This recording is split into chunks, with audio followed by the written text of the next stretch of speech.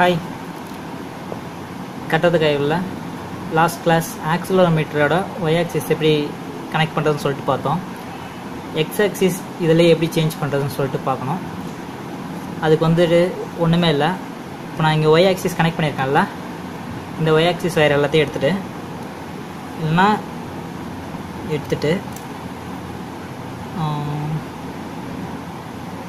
இங்கே நம்ம Y axis connect பண்ணியிருக்கோம். ஸோ இது அப்படியே இருக்கட்டும். இந்த வயர் மட்டும் எக்ஸ் ஆக்சிஸில் கனெக்ட் பண்ணிவிட்டு அதை எடுத்துகிட்டு வந்து இங்கே நம்ம ஒய் ஆக்சிஸ் இன்புட் 1க்கு ஓகேவா, இன்புட் 1ல் கொடுத்துருங்க. ஸோ இன்புட் 1ல் கொடுத்துட்டிங்கன்னா அங்கேருந்து இப்போ ஒய் ஆக்சிஸ் வந்து எக்ஸ் ஆக்சிஸ் வந்து ஆப்போசிட்லேயே வந்துடும். ஓகேவா, இப்போ பேட்டரி கொடுத்து பாருங்கள்.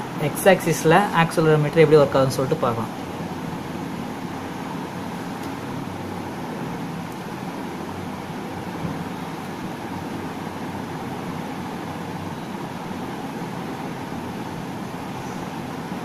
இது வந்துட்டு நம்ம கொஞ்சம் கேலிப்ரேஷன் பண்ணணும். இந்த சைடு இருக்க பொட்டன்ஷியோமீட்டர் பார்த்திங்கன்னா இந்த பொட்டன்ஷியோமீட்டர் தான். ஸோ இதை கொஞ்சம் அட்ஜஸ்ட் பண்ணுங்கள்.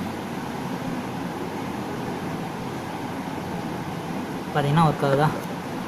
இப்போ வந்து நம்ம எக்ஸ் ஆக்சிஸில் கனெக்ட் பண்ணியிருக்கோம். எக்ஸ் ஆக்சிஸ்ன்னு பார்த்தீங்கன்னா இப்போது இப்படி இருக்கிறது வந்து இது வந்து எக்ஸ் ப்ளஸ், இது வந்து எக்ஸ் மைனஸ். ஓகே, ஸோ இப்படி டர்ன் பண்ணிங்கன்னா ஆக்சலரோமீட்டரோட பொசிஷன் தான் முக்கியம். ஸோ ஆக்சலரோமீட்டர் வந்து இந்த கண்டிஷனில் இருக்குது.